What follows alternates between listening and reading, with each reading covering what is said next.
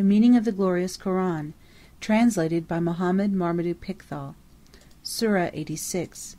The Morning Star, revealed at Mecca. In the name of Allah, the most beneficent, the most merciful. By the heaven and the morning star.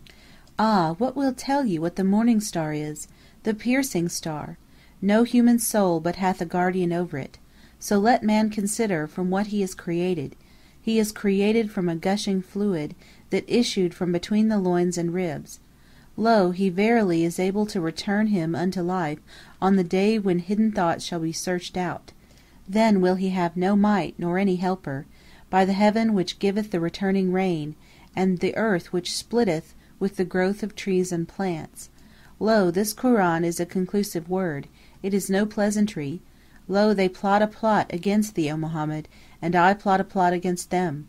So give a respite unto the disbelievers, deal thou gently with them for a while.